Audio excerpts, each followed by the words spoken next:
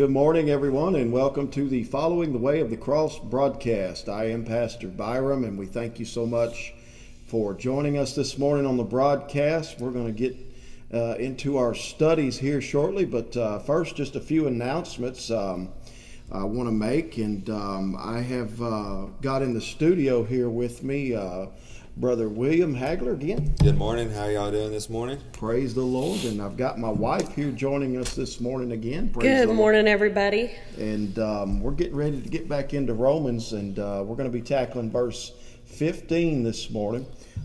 Just a couple of quick announcements. We want to remind everyone of the upcoming meetings with Pastor Luke Pogue coming up. That's our next event scheduled here at Crossline Church. He's going to be with us September the 13th. He's going to be preaching both services, the 10 a.m.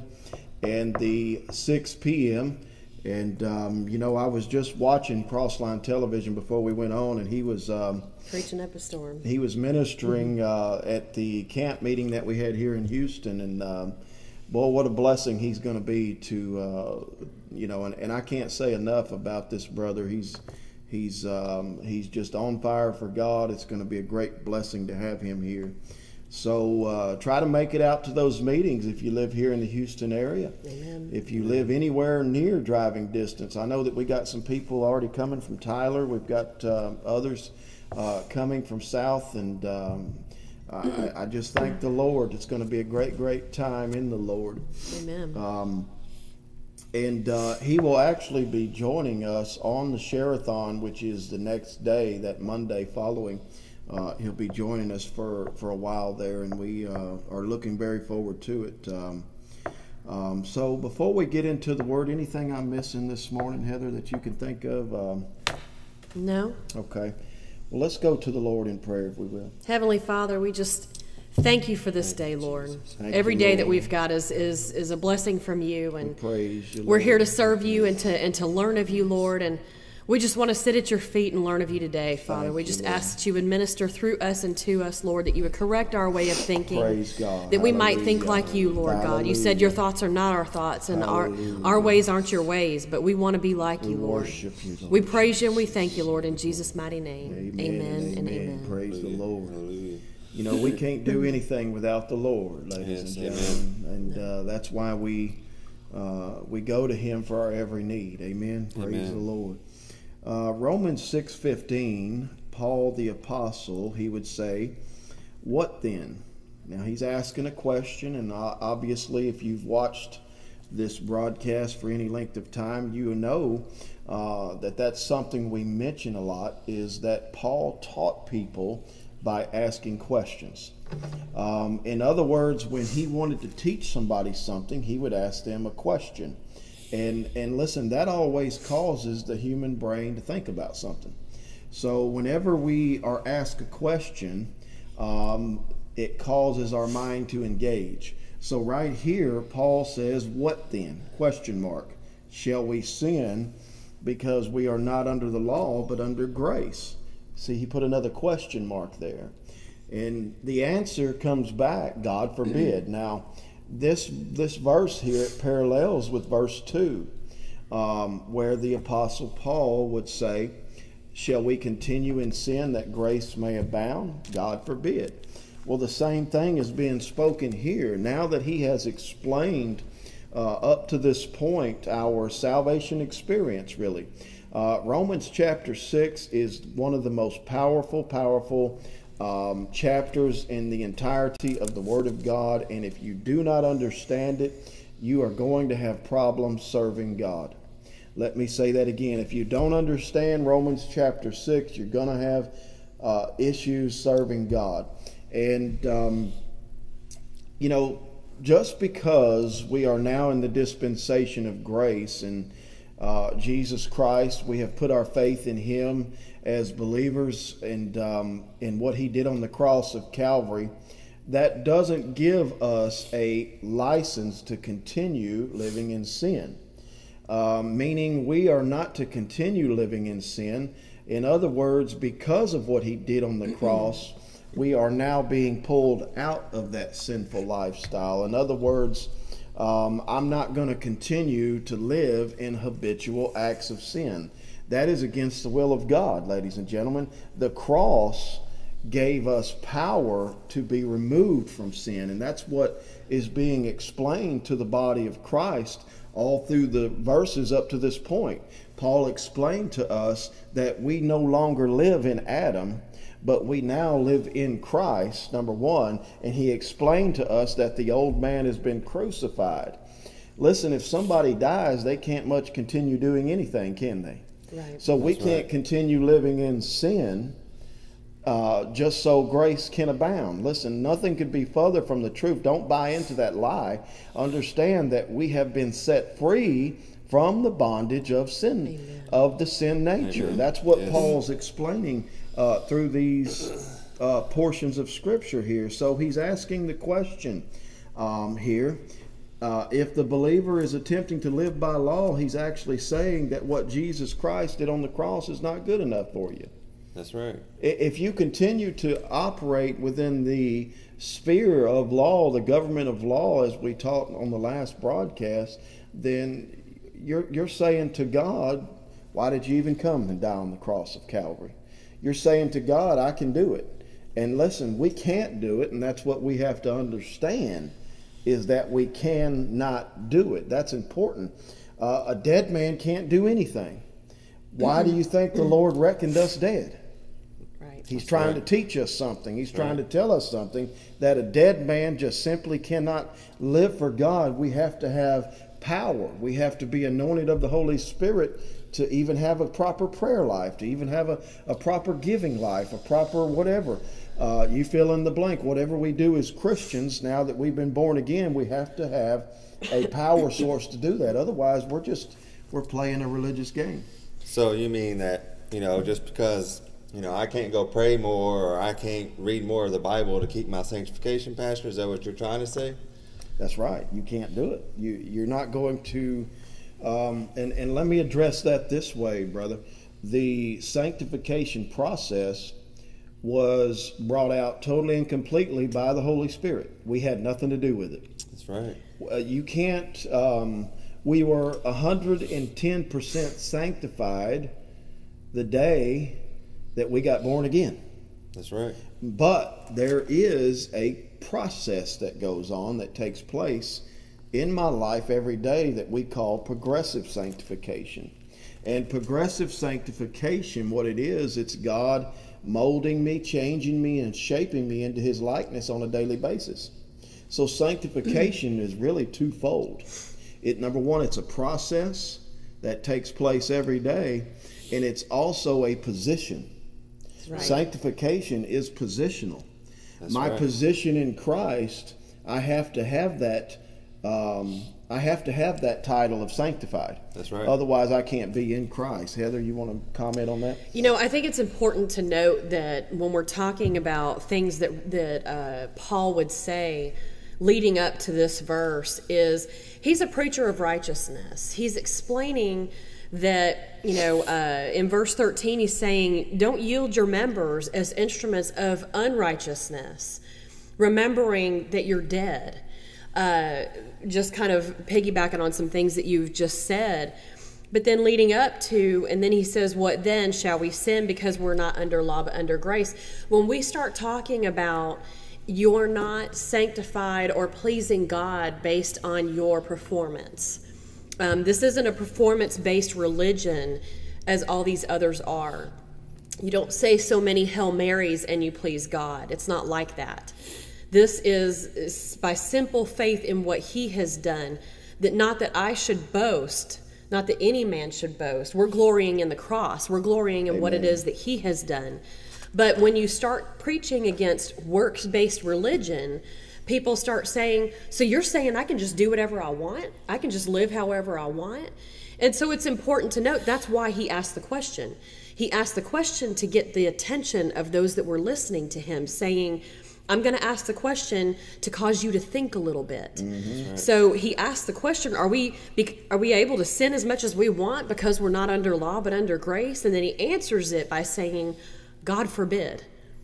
And God forbid, when you look at that phrase, Heather, it actually means away with the thought. Let that be so far from me. Yeah, let that thought be so far from us. In other words, we got to remember, ladies and gentlemen, that our God is holy. That's right. He's the highest level of holy. We can't even think as high, as holy as He is. We can't think that high, and He can not have anything to do with sin. So anything that we do as believers, we have to come God's way, or we can't come any way at all. That's right. And God made a process. He legally sanctified us. He legally justified us by it's conditional. I preached a message one time. I believe it was called "Sanctification is Positional." Yeah. And it's also conditional because it's conditioned upon where our faith is. And if our faith is in anything other than the cross of Calvary, then that constitutes us living in failure, is what it's going to constitute.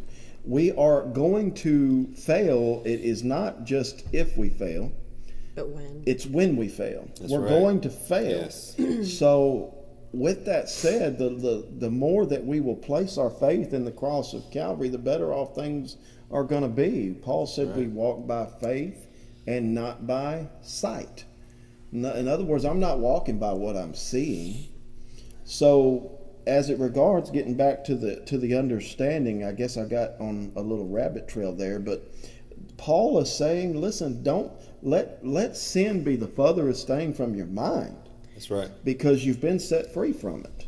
It's important to know, when we're talking about something like law versus grace, and we're talking about not living under the dominion of sin because we're under grace, there's a fine line there between not being condemned when you slip up, being under condemnation, and realizing your position in Christ, and also realizing the condition of your heart and how God is trying to bring that up to the same level, so to speak. I'm not saying we're ever going to attain, but his desire is, if our position is here in Christ, He would want us to continually be conformed to His image. There you go. That's right. We're never going to attain to that. But just because we slip up, that's not an excuse to say, well, that's okay. God is never pleased with sin, and it always separates, and sin always has consequences. Those things you will not escape when you're in this flesh. But your mindset, where your focus is, are you focused on self? Are you focused on your performance, your ability to not sin? I hear so many pastors, and I think it's great that they preach against sin because there's so many that don't, but then they never tell you how to not live under the dominion of sin. And the truth is, it's probably because they don't know. They don't understand the sin nature. Nobody's ever told them that or explained these things to them. Well, I think it's not only not understanding the sin nature, but a lot of pastors don't understand the sanctification process. Exactly, that too. Because, everybody's born with a sin nature. Mm-hmm. Then when we come to Christ, we're given the divine nature. Right. And it's our choice as Christians to allow which one to rule over our life. Yeah. Once you're born again, we should want that divine nature to take over. We should not want to sin. Mm-hmm. And that's why, it's that divine nature that you just spoke of that causes us to want to do right. That's right. And it causes us to not want to sin anymore. And that's what Paul meant in Romans 6:2 when he said, what shall we say? Shall we continue in sin that grace may abound? God forbid. Once again, God forbids us. Why? Because what Christ did on the cross of Calvary was so powerful that it broke the dominion of sin in our lives. That's right. That's right. And so we don't have to allow sin to dominate our lives. If we choose to do that, then we need to re-examine where our faith is at. That's right. Because when we attempt to live, and this is why Paul brought the word law in here, because we are not under the law but under grace. And he brought that word law in here because it's so important. If our faith is not in Calvary, it's in law. That's right. There's no other way to look at it. And what law does is the Bible tells us that law, in the book of 1 Corinthians, chapter 15, that law gives strength to sin. In other words, it gives power to the sin nature. It fuels it, if you will. That's the right. Law does. And it causes a sin revival in believers. But one of the things I feel strongly why the Apostle Paul was almost repeating himself somewhat here is because there's a multitude out there that have they've moved off into this hyper grace movement. That's right. And this is what that mindset is right here. They think that grace is of such a great magnitude that we should not even be concerned about how many times we sin. And listen, whenever a believer sins, ladies and gentlemen, you should become heartsick. That's right. That's right. Whenever you sin, it should make you go, oh, I failed God again. And then that should bring forth fruits for repentance. That should bring forth godly sorrow. When we do sin, we take that thing before the Lord, and then He is faithful and just to forgive us of our sins. So with that said, ladies and gentlemen, the hyper grace era today that my wife and I'm holding up for those of you in Radio Land, I'm holding up a copy of our 4 DVD set series of where we covered the hyper grace era. You need to be warned, and you need to be informed about this dangerous doctrine, and that's why this is available on our website. Encourage everybody. Well, that's just like you preach Sunday there, Pastor. You know, we have to have the knowledge of the Word, because without the knowledge of this Word, the Bible, the living Word, we can't live that divine nature, allow it to rule. That's right. Because we need that knowledge. And I would like to say, comment to what you said, we preach that you can't live by law. And you can't, but we got to remember the law still is important, because the reason we don't live by it is because we live through Jesus Christ, who already fulfilled the law. That's right. He fulfilled the law in totality, which gave mankind power over the dominating sin nature within us. And no one was able to fulfill the law except Jesus, because Jesus was not born like we were. That's right. He was born without a sin nature. And, That's right. And believe it or not, ladies Amen. and gentlemen, there's a group of people out there that they are claiming that Jesus went down into hell and had to fight the devil down there and defeat him and be born again in hell. And there's a group of people that actually teach that nonsense. And listen, sin was defeated on the cross. Jesus didn't have to go down and do anything. The Bible says that He led captivity captive, and He released all those who died in faith. That's right. And the question to every believer, I think, that needs to be asked is there sin in my life? Number one. And if there is sin in my life, that sin has to be dealt with. That's right. And that sin can only be dealt with by the precious blood of the Lamb. That's right. And if we try to take our sin and move over into law to overcome it, which is what we do. That's what you're right. We take and we literally take our sin, and we don't deal with it through the cross of Calvary. We don't deal with it through the blood. We try to say in our minds, well, I can overcome this. I'm going to stop cussing. That's right. I'm going to stop smoking. That's right. I'm going to stop. Well, listen, you just promised to fail when you said that, because you made a law. You said, I'm gonna. Listen, deliverance has to come through the cross. It has to come by God's power, by God's Spirit working in you. You cannot deliver yourself. This is why The Celebrate recovery doesn't work. This is why AA does not work. This is why drug rehabilitation will not work. This is why Christian counseling will not work. Maybe you've got problems today in your marriage. Listen, if you're taking it in your own hands and you're trying to deal with it yourself through personal effort and personal willpower, listen, you're going to fail. That's right. You're going to fail. Listen, there is only one power, and the Bible calls that power dunamis. That Greek word for power is dunamis, and it means miracle-working power, and that's what Christ gives when our faith is in the cross. If our faith is not in the cross and it's in self, it's real simple, ladies and gentlemen. God made this gospel. There is simplicity in Christ, the Bible says. That's right. And,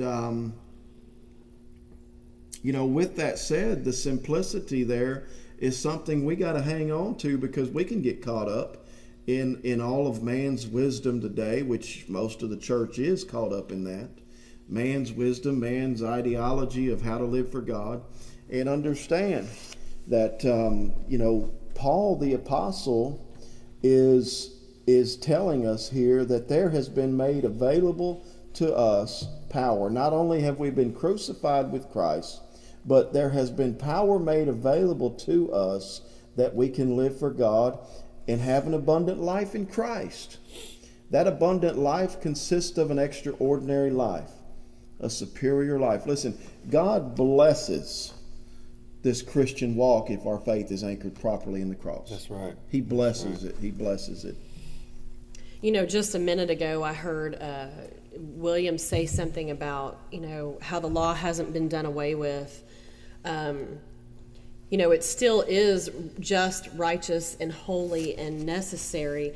One thing I think people don't realize when you're living under grace instead of under law is that grace actually requires more of a sanctified, set-apart life than living by law would. Yeah. That's right. So even though it's not in the Ten Commandments, I've been walking down the street and been coming into the church here, and there's trash out in the parking lot, and walk past it, and the Lord say, pick that up. And I would say, that's not mine. Yeah. And still feel led to go pick it up anyway, regardless. Am I making sense? Yeah, Heather, God, when Jesus came in his earthly ministry here, he raised the standard. That's right. He didn't say, thou shalt not kill, thou shalt not steal, thou shalt not lie, thou shalt honor. Listen, what he said was, he says, I say unto you, whomsoever looks at a woman, he's already committed adultery in his heart. Just using that for an example. But he raised the standard of the law. Well, he raised the standard, I believe, because people thought, well, I've never committed adultery, or I've never stolen, I'm good to go. That's right. And what he did was say, if you've even thought it, it's as though you've already done it. Why? Why would he do that? Listen, that shows us his standard of righteousness and holiness. That's now, right. the thing is I think he's always trying to point us to him in every word that he spoke.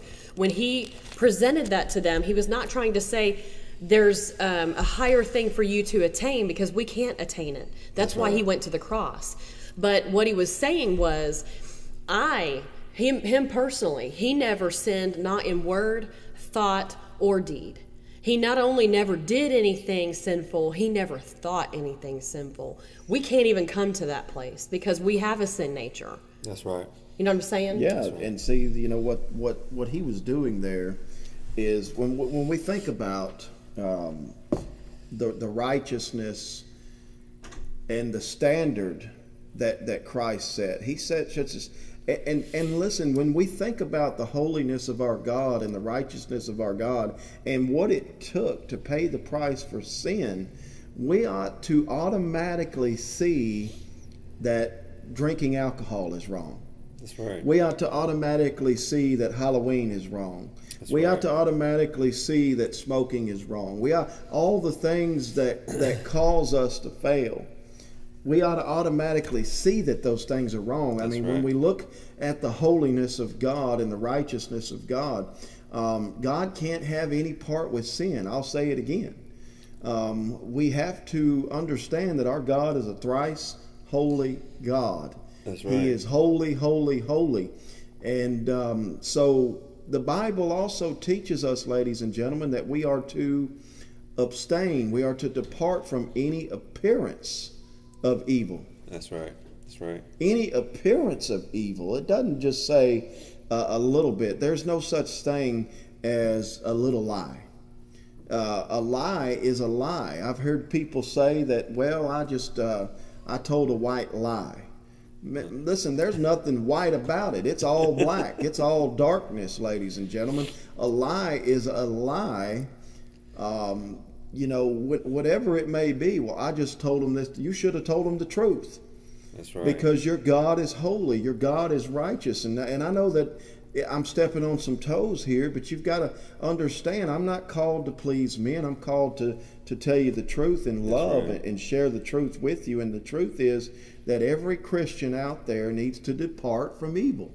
And the way you do that is by not self-will or self-strength or self-power. The way you depart from it is begin to place your faith in the cross of Calvary and let Him deliver you. God has brought me in my personal walk a mighty long way. Yes. And I thank the Lord that there's things in my life that I still have to take before the Lord. That's right.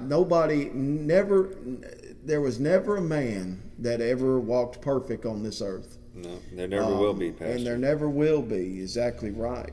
So we've got to keep faith anchored in the cross. Otherwise, we are going to fail. And even Job, when you look at the story of Job, he was a picture of sanctification. Yes. And, God said there's not a man like him around. And as Satan came to ask permission to destroy Job, and God gave him permission. And do you know what God did through that process? He purified Job. He was sanctifying him. Yes. He was making him more like the image of Christ.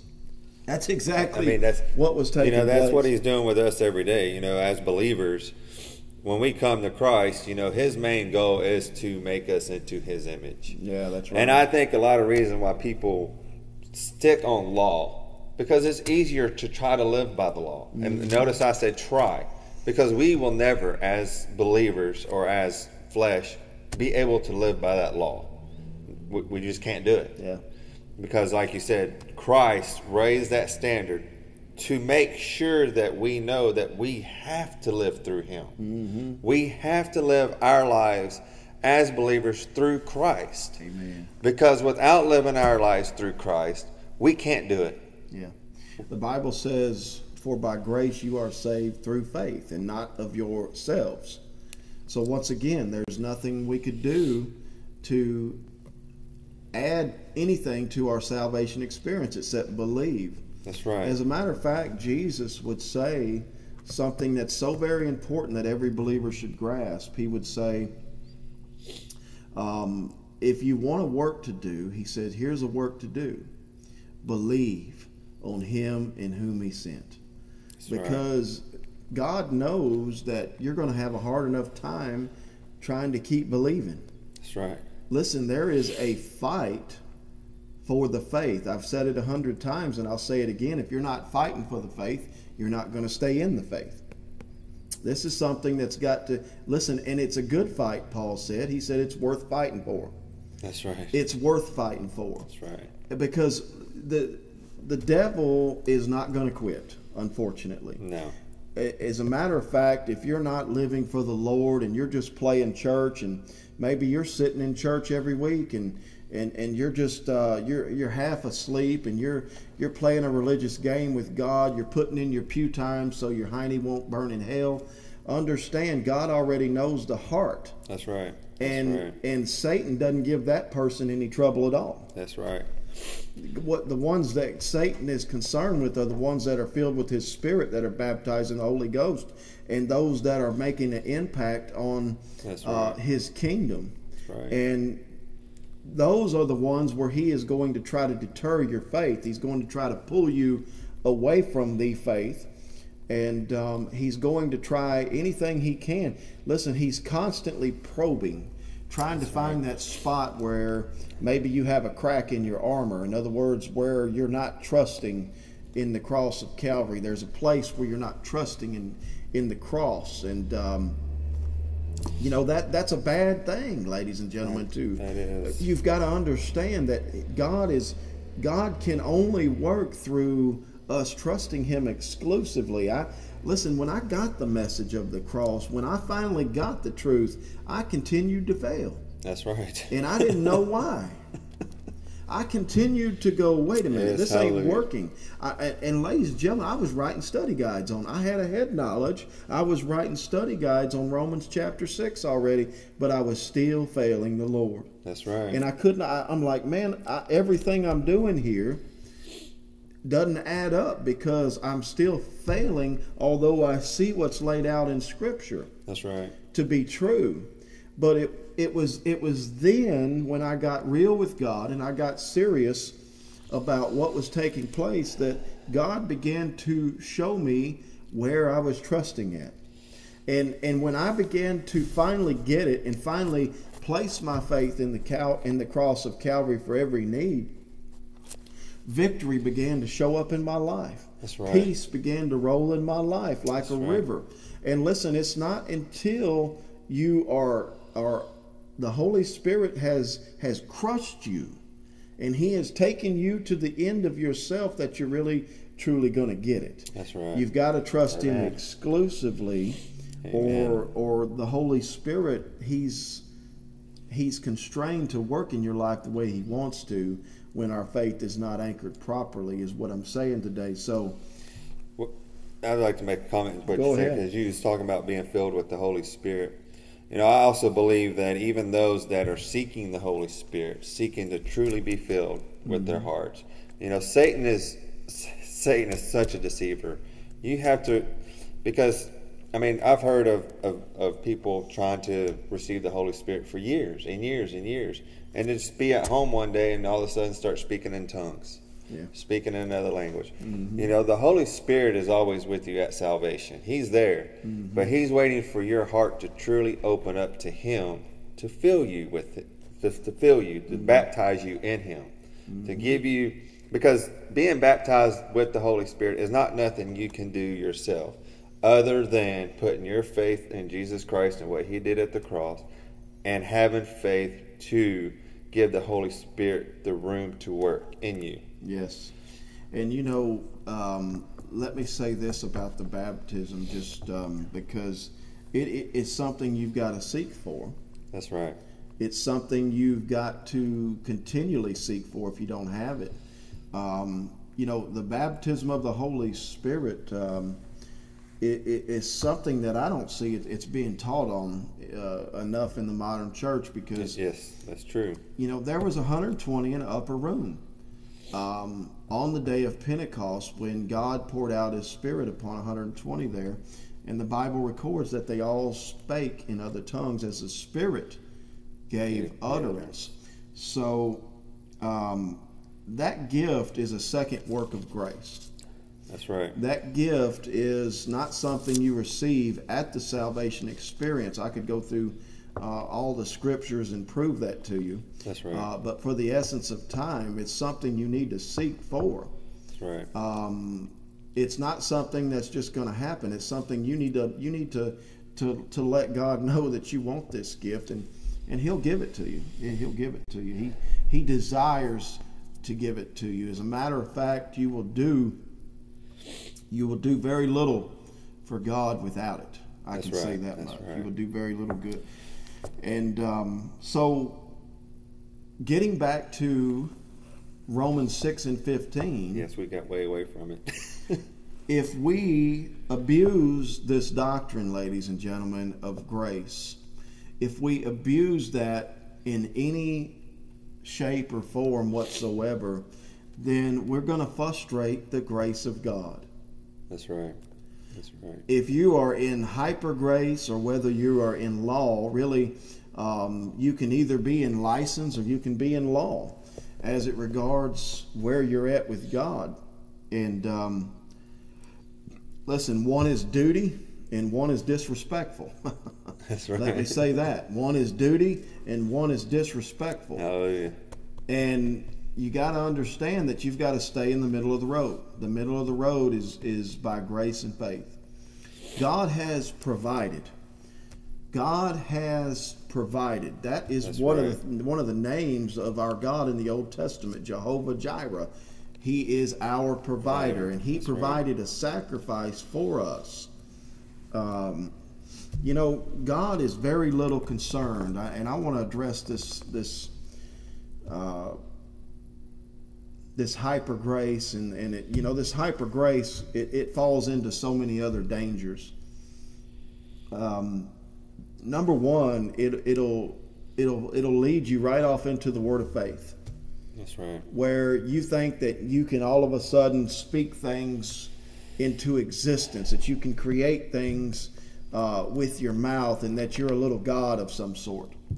It'll lead right off into that, and it'll also lead right off into the prosperity mess.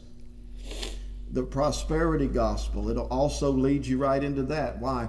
Because you think grace is so great. Listen, God is very little concerned about you having a 2-story house, 2 or 3 cars in the driveway, a bass boat, a summer home. God is very little concerned about that.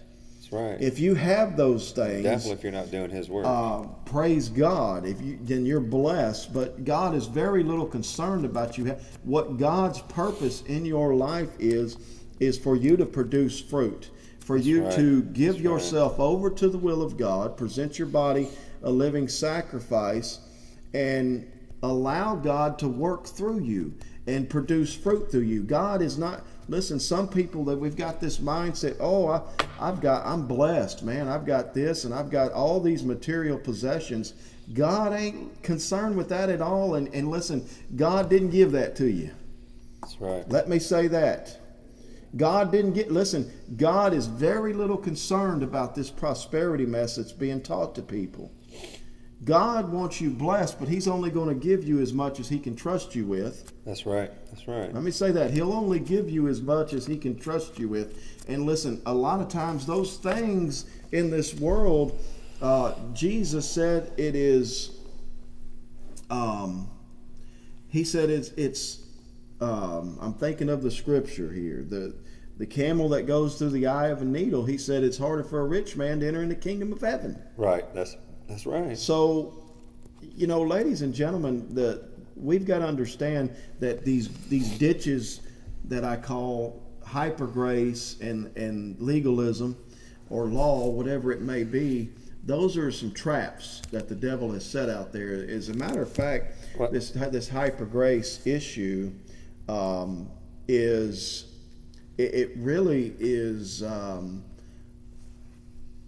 it's a slap in the face to the grace of God, is what it is. Well, on the comment on the camel through the eye of the needle, I'll go back to that scripture because it came to me as you were saying that. You know, the rich man came up to Jesus Christ and said, "I have done this. I have done this."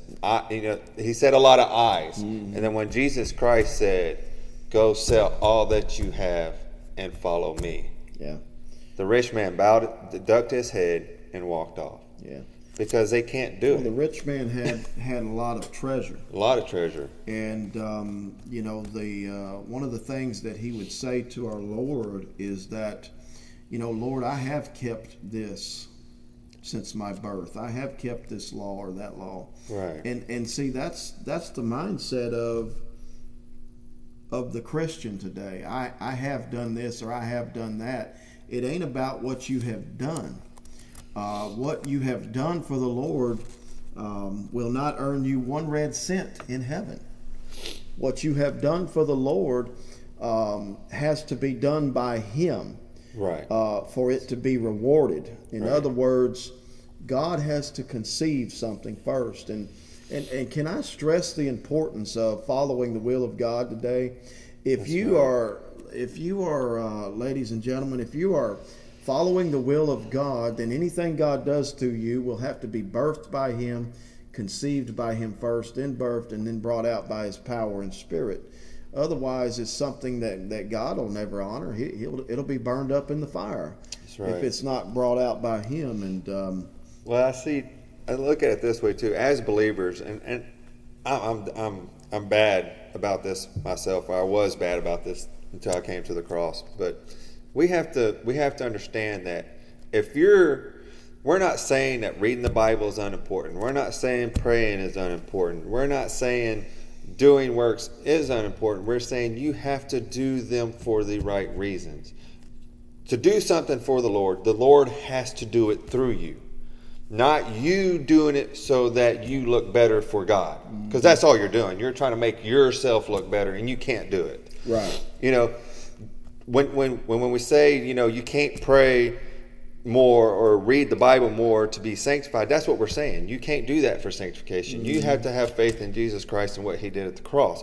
When you put your faith there, oh Lord, if I feel the Holy Spirit, when you put your faith in Christ and what He has done, you're going to want to do that more. Yes. The Holy Spirit is going to lead you to do that more. Mm-hmm. He's going to lead you to pray more and seek His face more and speak with the Lord. He's going to lead you to be more into His Word, the living Word, and learn more about Him. That's right, bro. That's what we need to do. Not to do it for sanctification, but to do it because the Lord has led us to do it. Yeah, the Lord, He's going to lead you to the cross every time, ladies and gentlemen. And that's the only place that we can receive anything from God. That's the only place that God can be pleased with anything. It's like we had talked the other night in the story of Genesis when Enoch, when we look at his life, he was somebody that walked with God. He was somebody that pleased God, and he witnessed for God. Right. And those things, I can assure you, they were brought out by God and not by him. So as it regards the problem with all mankind, it's self. That's right. Self is the problem. Self is always seeking his own glory. That's right. And the worst kind of self there is a religious self. That's right. Self-righteousness. We got to humble ourselves, ladies and gentlemen. Praise the Lord. Praise the Lord. Beware of the hyper-grace error. It is something that will destroy your walk. And also beware of falling back into legalism. So, ladies and gentlemen, let me say this today. If you are somebody that's operating in one or two of these things and you see yourself failing in your Christian experience, you need to understand something. You've got to come back to the cross of Calvary. That's right. That's the only place to live for God is at the cross. And, the more we walk with the Lord and the more we understand this great message that He's given us, the easier it's going to be. God's people today are being destroyed for lack of knowledge. That's right. And it's the knowledge of the finished work of the cross that we're in lack of. And this ministry is doing everything it can to bring back this gospel message. That's right. And we're preaching the gospel out of this ministry 24 hours a day, 7 days a week. That's and right. We're doing everything we can. We're about getting to the end of our broadcast today, ladies and gentlemen. And can I make one more comment, though, there, Pastor? Sure. Like you said in the beginning, as believers, we just need to remember to know that you are your faith, because a lot of believers don't know if their faith is truly in the cross. Mm-hmm. But to know that you're either in a trial or coming out of a trial and going right back into another trial. Because like you said, God is always going to build our sanctification. In order for Him to do that, He's going to put us through trials or allow us in trials. And if your faith is anchored in the cross and what Jesus Christ has done, you will be in a trial. Well, God knows where our faith is. Right. And He's going to let us see where it is. That's right. Through those trials. And, you know, that's where we've got to rest in the finished work of Calvary is the word I want to use. You know, God made this world and this heaven and earth. He made it in 6 days. On the seventh day He rested and called it a Sabbath. We know now through the New Testament that Jesus Christ is our Sabbath of rest. And that is where we're going to stay, right there. Let's continue to pray for the Crossline Television Network. Right. And we ask for your prayers sincerely, ladies and gentlemen. We ask for your financial support of this ministry to help us. We